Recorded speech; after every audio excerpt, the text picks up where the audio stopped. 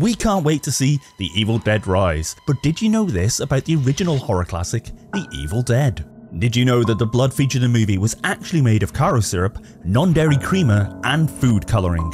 Mind blown. And can you believe that Bruce Campbell's shirt became so saturated in the fake blood that it eventually solidified and broke into pieces? Talk about dedication to the craft. But if you're a fan of all things horror and cinema, you'll definitely want to check out some of our clothing collections available at Zavvi. From t-shirts featuring your favourite characters to hoodies with creepy designs, there's something for every horror fan. What's your favourite fact or moment from the Evil Dead films? Let us know in the comments, and are you looking forward to the new movie? Because